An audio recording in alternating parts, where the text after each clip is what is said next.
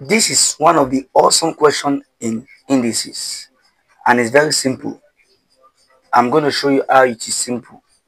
I also pray the Lord give understand in Jesus' name. Amen. Now, we are asked to solve, and this is our options. Say, given that cube root of 4 raised to power 2x equal to 16, find the value of x. We are going to solve this in seconds. Just follow step by step.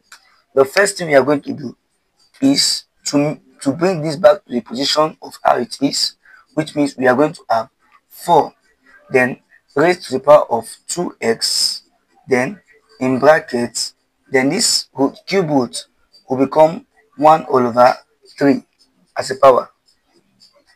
Then we are left with equal to 16 here can be written as 4 raised to the power of 2. Now let us open these powers. According to the law of indices, we multiply. So we're going to have 4 raised to the power of 2x times 1 will give us 2x all over 3 equals to 4 raised to the power of 2.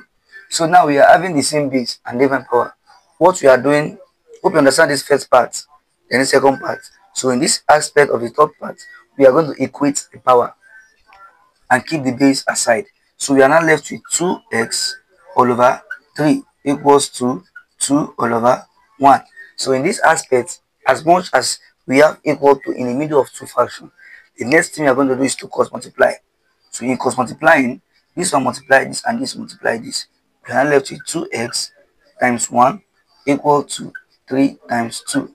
Then 2x times 1 will give us 2x equal to 3 times 2 here is 6. Variables are by 2 to get the value of x. 2 cancel 2.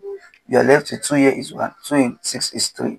So our x is now equals to 3. So this is the final answer. And which becomes option C. This is the final answer. As you said, if you have not followed my channel, please kindly follow, share, like, comment. Thank you and God bless you. See you next video. Bye.